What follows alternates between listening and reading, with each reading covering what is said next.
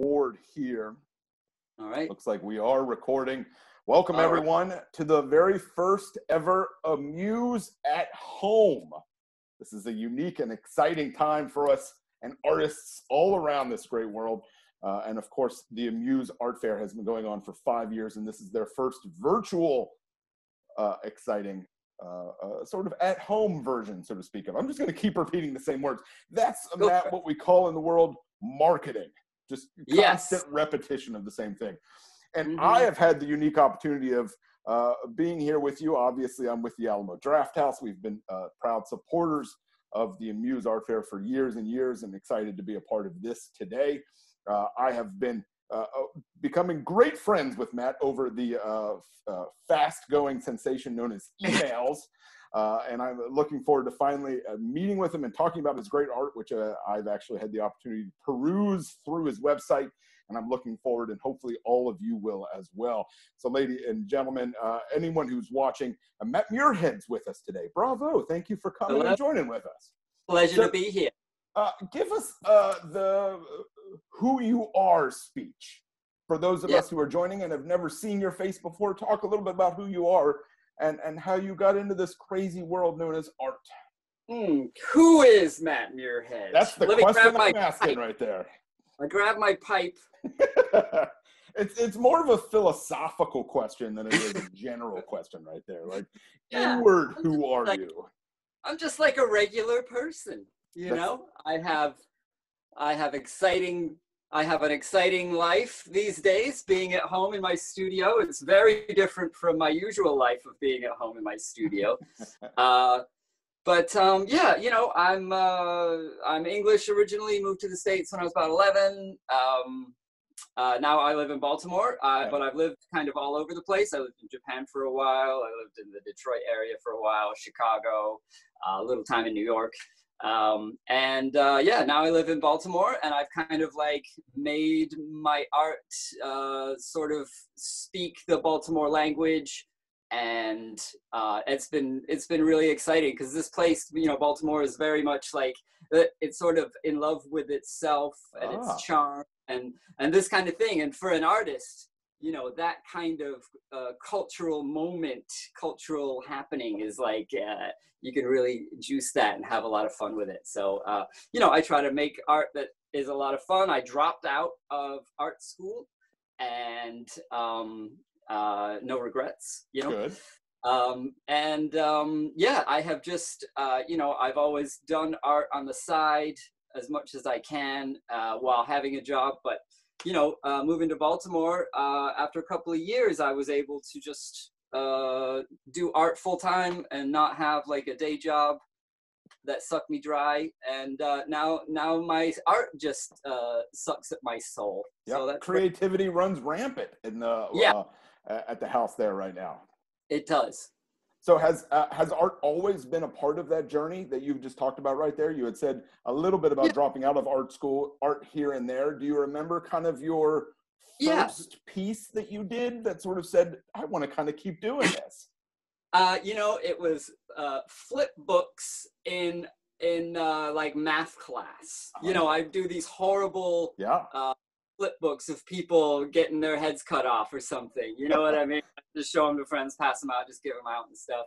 And that was like a thrill just for me to do something with my hands that somebody sees and is just delighted by. So really, that's, you know, that's the spark.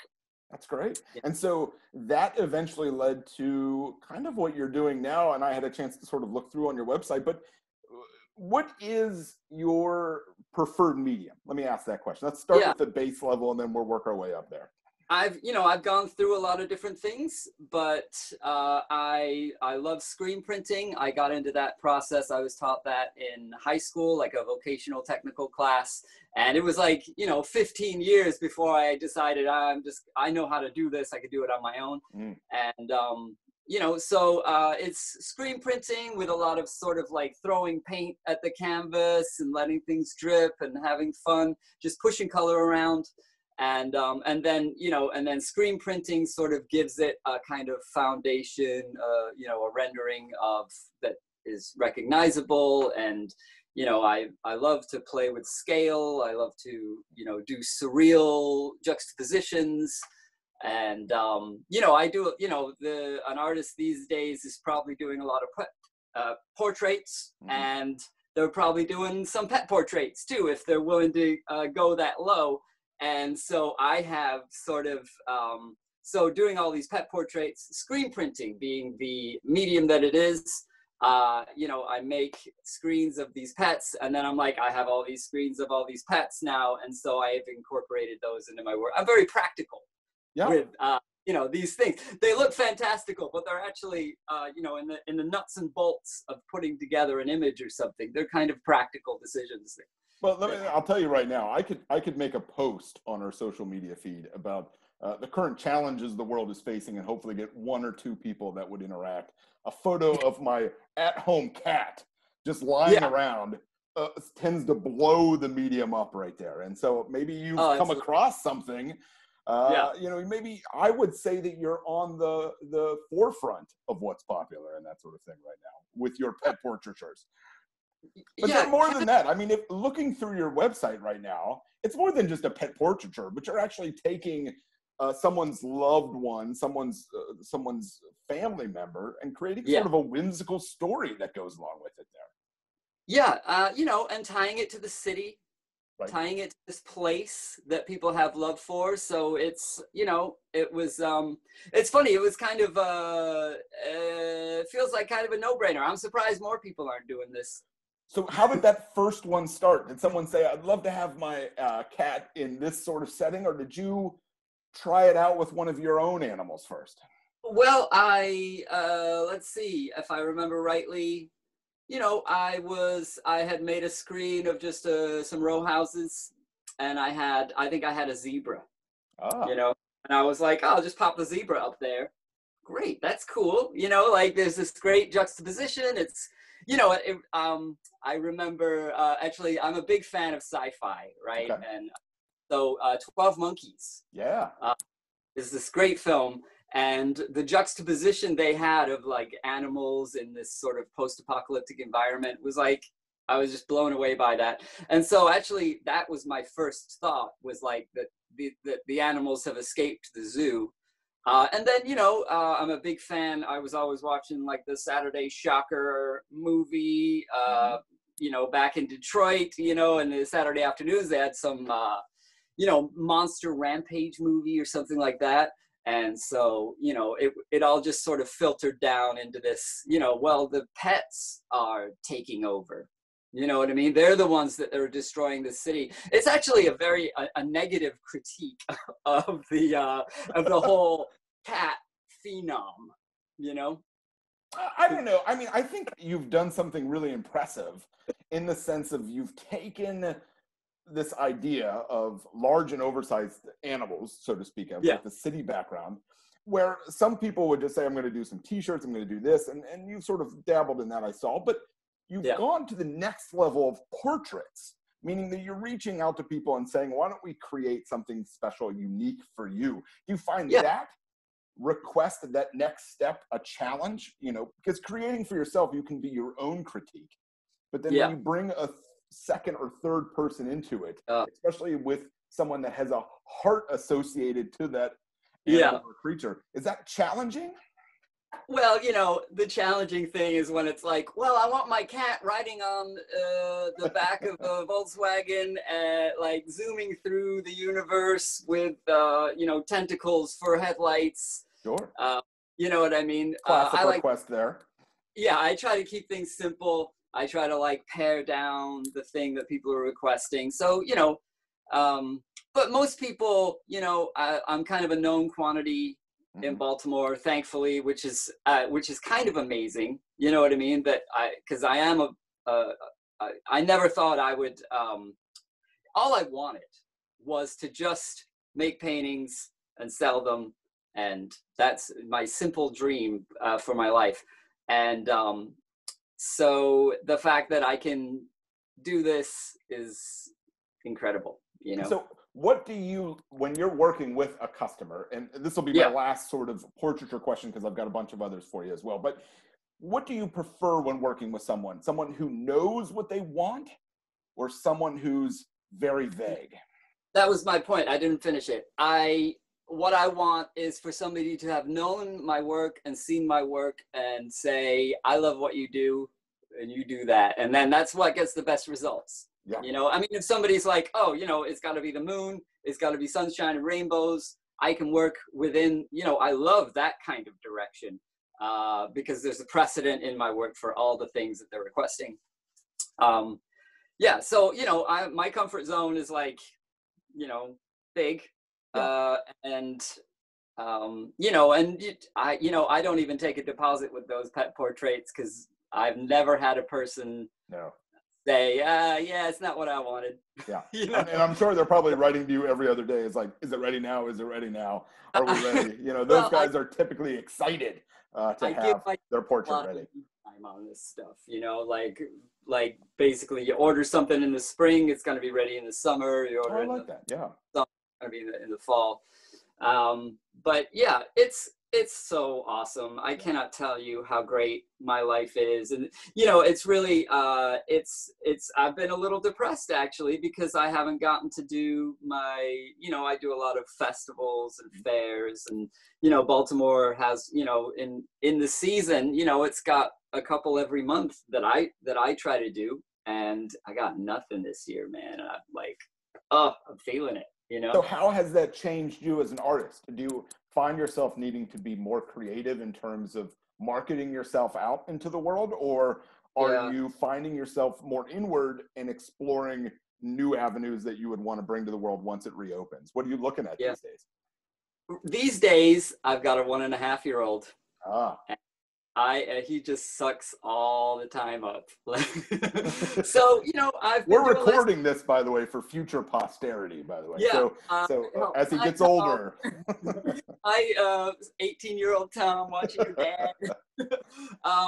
You know, it's funny.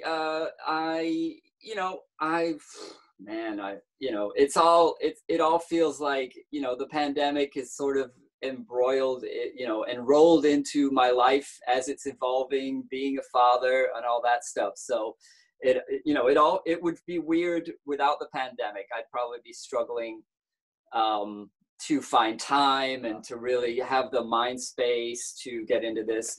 So, you know, I've been like fine with just sort of laying low this year. You know, I try to keep my Instagram updated with new works, and I've always got like a stack of paintings that I'm working on, you know, and I'll get a day or two to really throw some paint around. You know, the thing about screen printing, and I could take you outside, I could show you on my screen, I've got like hundreds of screens that I've made, you know, over the past 10 years, 15 years or so. And you know, that it's easy for me to just get a couple of hours and say, all right, I'm going to go out there, grab these images and put them together, you know, in different ways right now, and get some things established that I can just pull out when I've got a half an hour or an hour, and I can just do some little things on them. So I've adjusted my life to, you know, not having all week. Yeah. A week of 10-hour days to kind of like make the work, you know? So where are you drawing your inspiration from these days? Man, you know, you know, it's funny. I think about just things in my life, really, you know, and I watch old monster movies and stuff. They're still exciting. Here, I'll show you this one. I'm ready. So, you know, I love, like thrift shopping, going to the thrift stores, you know, buying pieces of art. I'm doing a little bit of that on Facebook Marketplace, but this, you know, there's nothing that compares to hitting the thrift shop. So this is one of the last things I picked up while the thrift stores were open, and it's like it's this huge thing. You know, I've added the Creature from the Black Lagoon in there. Absolutely. You know, so this is like just the kind of fun thing that I'm doing. You know, I have a lot of different things that I do, so I always feel like there's something I can pull out. You know, I love old pieces of art like that are going to sit in some 70s panel living room. Sure. You know what I mean? And then there's a monster sitting in the corner there. You know what I mean? It's Absolutely. Just that's what gets me going. That's what I love. You know, one of the artists that I was a fan of for a long time was Wayne White, who did a little bit of that with the language that he would put up on the sort of the classic 70s, scenery images or portraits and that sort of thing, which were pretty. Oh my God, his Pee-wee's Playhouse. Yeah. I grew up with that stuff, and I love the kind of madness of it. Yeah. But there, what's interesting is that there is a madness, but there's this like unbridled creativity that goes along with it as well. I mean, it's things that we saw for Pee-wee's Playhouse that I'm not sure we've ever seen really again. It's that sort of like wildness that I love, and a kind of practicality. Sure. Yeah. Like that when he's just like, I usually just kick through that piece of art and just use the frame, but I'll paint on that piece of art. It's just like it's an obvious decision for him. You know what I mean? Sure. It's not even something that required a lot of thought. It was just like, that's right there. It's staring me in the face. Yeah. And I love that. Do you find that some artists are purely inside of the box, or are you finding within the circle of folks that you're working with and surrounded by within Baltimore there that creativity, that let's use that frame, is happening? And I think a follow-up question to that would be, do you find inspiration from folks within the art world that you're in there in Baltimore? Oh, for sure. Yeah, there's some great artists in Baltimore. It's funny. I do a lot of kind of multimedia stuff in addition to just painting. Painting's like the primary mode that I make money. You know what I mean? But there's a lot of things here in Baltimore, like the what's it called? The Cranky Festival in Creative Alliance, which I've done that 4 or 5 times. And, that's where you take your painting and you put it on this moving panorama that you can, crank, and it cranks a story. I wish I should have brought one of those out to show you, but I have a few of those. I actually did a Zoom class last week where there was a pre-cinema technology class from the Baltimore Polytechnic, and I showed them my cranky, and we talked about a little bit of that kind of thing. But there's some great artists in Baltimore. The Black Cherry Puppet Theater in Baltimore. I have a puppet Instagram. That's one cool thing about sort of the current mode is with the pandemic and sort of everything flocking to a virtual space. Is I've got like 4 Instagram accounts, one for my painting, one for my music, one for my puppets, one for my baby. Wow. And it's so cool to just have that kind of instantaneous connection with an audience. I feel like my festivals and stuff help me build that audience, because you meet somebody in real life and there's a connection there, but that connection can migrate online and be just as powerful, even if you only met the person once. The flesh. So it's an interesting time to be an artist, for sure. Yeah, absolutely. And so talk a little bit about what your day sort of looks like. A traditional day for Matt Muirhead when he sort of gets up. Is there a designated time for the work that you're doing? Is there a designated time for all the Instagrams? How do you put everything that we've just been talking about into a typical day? Into a life, yeah. A lot of it revolves around the baby schedule these days. Sure. I get up with him 7-ish. I usually make some coffee and breakfast. Scroll the day's horror. Sure. And usually I can get some time in the morning when Mackenzie, my wife, takes him. They go play outside or something. I'll get a little time in the morning. I might get a little time in the afternoon. If I drink coffee around 6 p.m., I'll get the evening. Otherwise I'm just out. Yeah. But it varies. It totally varies. Sometimes I won't paint for a week. and then I'll just, I actually, it's funny, in my studio, it kind of looks trashed again a little bit, but we cleaned it. Like, it took 2 days to clean it last weekend in preparation for this, because I'm like, oh, I gotta get something going here. What am I gonna do? Yeah, we cleaned it up, and I've been working a little bit the last couple of days. What are some surprises there in your studio? Do you turn a radio on, or any music? Do you have old movies playing in the background? What do you use as creativity in your studio there?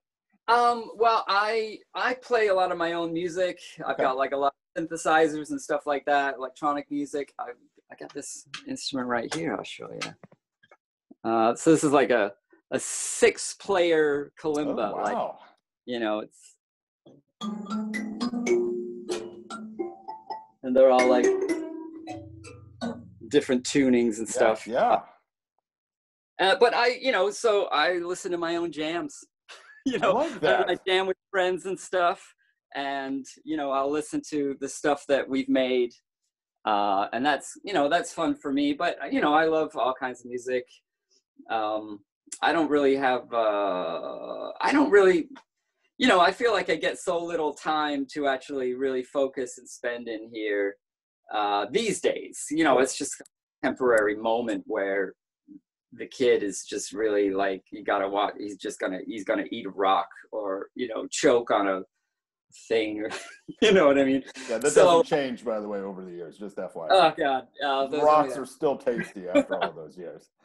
Yeah. Well, so I try to just get down in here and focus. It feels like I don't even have habits anymore. I am just grasping at time and stealing it from my wife, or however I can get it, Yeah. Well, have you found any changes or new inspirations with the birth of your child?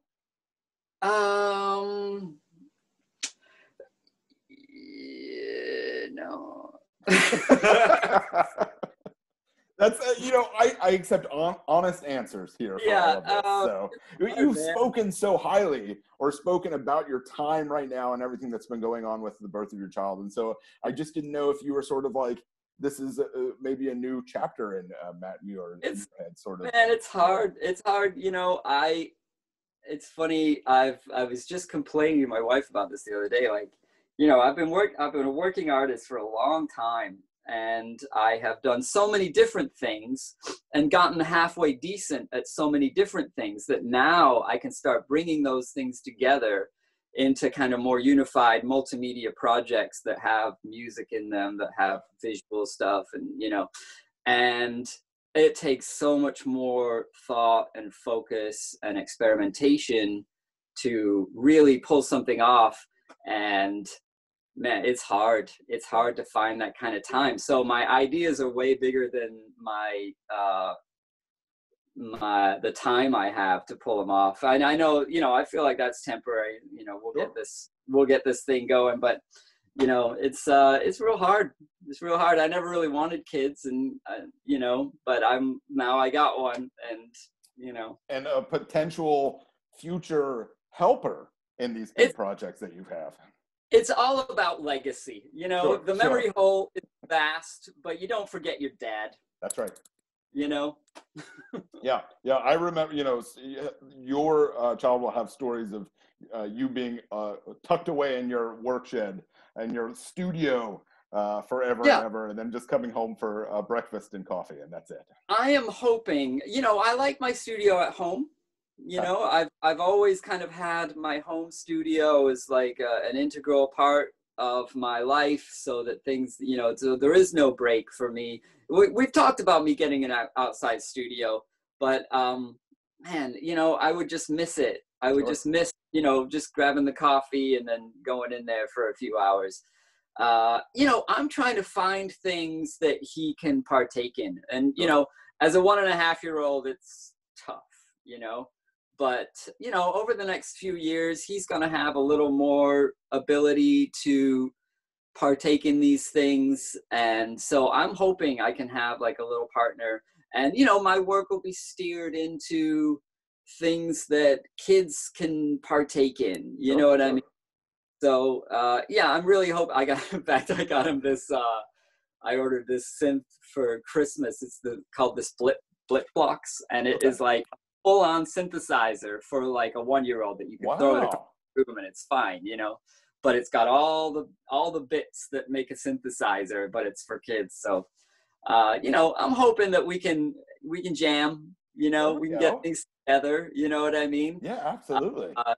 So I guess that's one way that I've changed things, is because I'm looking for a way in to sort of, you know, grab that funnel and take what I do and get it into his hands. Sure, you know, absolutely.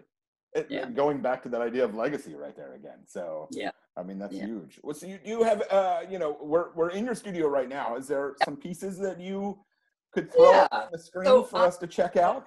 I generally work on unstretched canvas, so this is something that I was working on the other day. I love it. Yeah, you know, I love the idea of witches, and you know, so this is like, you know, like the whole hex on Trump. Yeah, you know what I'm saying? I know. So, oh yeah, you know, we'll just take DC in there, and then we'll have these witches flying over DC, and then, you know, it's funny, art for me, you know, I'm a very sort of skeptical person. Right. You know what I mean? Like you know, you'll find UFOs and stuff in my work. You know, I don't necessarily think I believe in UFOs, right? I don't really believe in anything, but you know, as an artist, we get to play with all these things and kind of manifest them in a way that's really interesting. So, you know, like this is I just finished this. So this is like a canvas that I took out of a frame that I got at a thrift store. So that's Jesus. I think this is the road to Is that a lightsaber he's got in his hands there? Yeah, he's got a lightsaber, and like it's kind of explosive, and then there's like a Death Star. Where is it? There it is, the Death Star. Oh, yeah. You know, because he's a fictional character. Sure. Yeah, you can create him any way you want to right there. Yeah. This is not finished yet, but it's going to be like, you know, I'm not a sports fan at all. I hate professional sports, but this is going to be an Oriole. He doesn't have his color yet. But you know, man, do I feel for the sports fans this year? Sure, absolutely. You know, like people who just get their, you know, I love my sci-fi television shows and all that stuff, and that stuff's continuing as it normally does, and there's some great shit that's come out this year. But man, do I feel bad for those guys that aren't getting that this year. Yeah. You know what I mean? That are really missing that thing that buoys them up. You know what I mean? Sure, yeah. That's sort of moment of uplifting right there. So I've been doing some sports stuff for them, you know. Now this guy, that's another Oriole right there. Yeah. And this is the Rawlings Conservatory. So you find, how do you find the Rawlings Conservatory? So how do you create that screen? I just go out and photograph it. Okay. Run it through Photoshop, run the image through Photoshop. I have kind of a technique that's pretty different from most people for making my screens. Most people are using maybe they're using an arc light or a big light or something. I use the sun to burn my screens, and I just have a huge piece of glass and you know, foam, and I make the screen, and it's all very low tech. You know, that's one thing that I've been, you know, working with screen printing and not being, you know, I did take this vocational technical class in high school, but, you know, there's like tens of thousands of dollars worth of equipment that they use to create that stuff. So, so I have, you know, I've made my own, you know, I do like a lot of woodworking stuff. So I've made my own things, my own equipment, I guess, and made sure that I could do it in the kitchen if I needed to. So yeah, I learned to use the sun to burn my screens, and I get some great results with it. That's great. Yeah. So yeah. And So I also real quick, I want to get this before our little time cuts out because I'm on a yeah. weird sort of time and I'm worried I'll lose it. So a couple of things: Amuse at Home, October 17th to 24th, and of course the AmuseArtFair.com.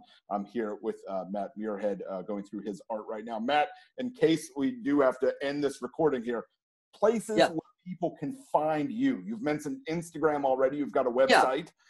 That is, I think, just your name. Is that right? Yep. .co. .co. Okay, perfect. Yeah. And then your music. Where do people find the music element? So you could go to @Muirhead Music, Okay. Instagram. If you go to my website, it's got all my social media stuff Oh, listed. great. Perfect. But @Matt Muirhead Artist is my my Instagram account. So follow me there. I don't that Instagram account is just artwork. That's all you'll see is just pictures of artwork on there. I keep it pretty straight up. If you want to know about my life, my private Instagram account is @MuirheadLife. Okay. Only follow that if you want to see my cute little 1-year-old boy eating jelly or whatever he does. Well, we are hard-hitting questions here on this Q&A interview, by the way. We've already gotten your personal Instagram. I feel like I can shut this down right now. We're good to go at that point. It's 10 minutes now. This is a lifetime for some people. How, if people are interested in doing portraiture work, are you currently accepting new pieces? Are you taking in new clients? Totally. Yeah. I just got a bunch of them done, and so the docket's pretty clear right now for stuff that's going to be delivered before Christmas. Okay. Usually the cutoff, depending on how many I've got, the cutoff can be, typically the cutoff is earlier because I have so many Christmas markets and stuff like that. But this year, I don't think I'm doing any. So I'm not doing any. And what if someone was interested in that, they would send you a photo and stuff of your of the animals that they were interested in? Yeah, I've got some pretty specific criteria for the way I want the photos done. Typically, I used to go to the person's house and I would photograph their pet, but times being as they are, I just but I've got a whole blurb about that on my website that they can go to and read and sort of get an idea for how it all works. Cool. As the Alamo Drafthouse, the things that I've pulled from are the impressiveness of your work and the pop culture references that I'm seeing within your work. I saw a lot of my favorites. One of our last guests that we had was Laura Palmer from Twin Peaks. Came out to the Alamo and hung out with us and did Screamings of Fire Walk with me with her. And I've seen quite a bit of Twin Peaks within some of your pieces that you've got. I love thing as well. What are you watching right now? What are the classic sci-fi or new sci-fi that you're discovering? Oh man, I'm a big Star Trek fan, so I think Star Trek Discovery's new season is coming out Thursday. I'm actually really excited for that. I just watched Raised by Wolves on HBO Max, and that was crazy. Yeah, just crazy shit. I'm watching this show that is terrifying me right now called Utopia. Oh yeah, that's Amazon Prime right there. Is that right? The Prime thing. It's all pandemic related, and it's terrifying. It has to do with a comic, is that right, or a graphic artist? I think it's like a graphic novel or something. Okay. Yeah, man. Yeah, it's so violent. I'm sort of horrified by a lot of the violence in there. So I don't know if I can continue that one. But well, I'll tell you, we just screened... Stranger Things is coming out. That's a blast. I do love the 80s. Yeah. Music, film. Like Donnie Darko, I can't imagine a more relevant film to the sort of things that I'm seeing right now than Donnie Darko. That movie was, it was post 80s, but all about the 80s, all about the 80s vibe, and it sort of ushered in this appreciation for the 80s that I was just I ate it up, man. And I have to tell you, last weekend we screened Richard Kelly's second film. Tales at the Alamo, and I have to tell you, very underrated film. Have you watched that recently? He got some things right that are happening now that's weirdly I like? watched it like 2 years ago, I think, for like the third time.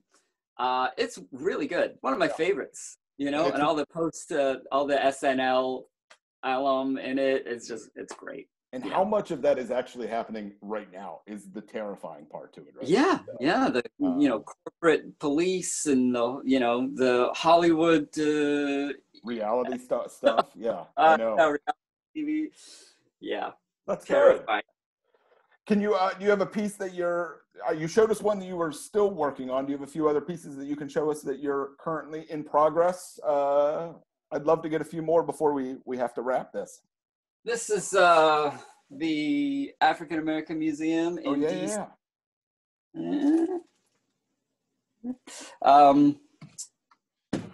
Let's see. I'll show you some of these prints here because they're fun. This was a pet portrait. This is Owen. He's a sweet cat. And this is like the old pharmacy. I don't know if you've ever been to Hamden. Oh yeah. Where are you located? We're here in Winchester, which is where you probably would have had to come if you were doing the actual fair and that sort of thing as well. Yes, so. Yes. The only thing I've done in Winchester is Shakemore Festival. Oh yeah. You know, which I've actually performed at like the last like 3 or 4 years. Let's see. Here's another one here. Yeah. You know, man, I do love those old landscapes, you know, and the flowers actually. So I do a lot of stuff with flowers. Okay. And you know, especially like the more classical the arrangement, the better for me. And so, yeah, this is probably my top selling print right there. So can I ask you, what is Mushroom City? Mushroom City Art Festival. Yeah, that's. Okay. It's something I've been involved with for a while. It's a friend of mine, Robin, runs it. I usually just make the shirts for it. Okay. And sell the shirts for it, but it's kind of, you know, it's sort of all things mushroom, you know, whether it's soil remediation or health and medicine or psychedelic trips. Sure. Runs the gamut, but it's just like a full-on appreciation. It's a really fun time.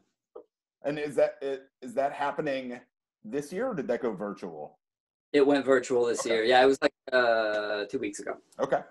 I happened to be going through your site and I ran across those T-shirts, and that was the only T-shirt I saw. So I was like, where does this have the connection to it? You know, I do, man. Doing art shows and stuff. I've tried all kinds of things, doing clothes and T-shirts and prints and stuff. T-shirts, it's hard, you know, you got to buy the shirt. It's, you know, it's a little bit expensive. You want decent shirts, you know, and then you got to have the right size, right color, the whole thing. So, but I got some more shirts recently, and I'm thinking of doing a design. I haven't decided what I'm going to do yet. That's cool. Well, you heard it here first on this breaking Q&A that we've been having here. Matt, I'm going to wrap up. I think I didn't follow any of the Q&A that Kim had sent over, so that's fantastic. We try to live in our own moment and that sort of thing as well. Any last words for folks who are watching this for the first time and have discovered you? Any sort of lasting phrase or comment? Do you find yourself running out of shows with a catchphrase or anything? Oh, man.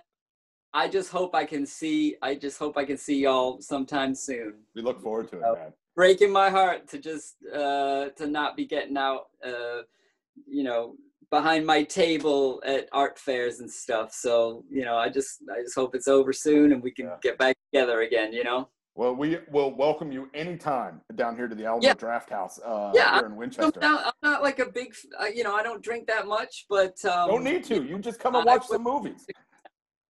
And meet you in person and shake your hand. It would be a genuine pleasure, no question about that. Ladies and gentlemen, Matt Muirhead, you find him online through mattmuirhead.co. Again, one more time, Amuse at Home, October 17th through the 27th, amuseartfair.com. Who do we have here, Matt? This is Kat.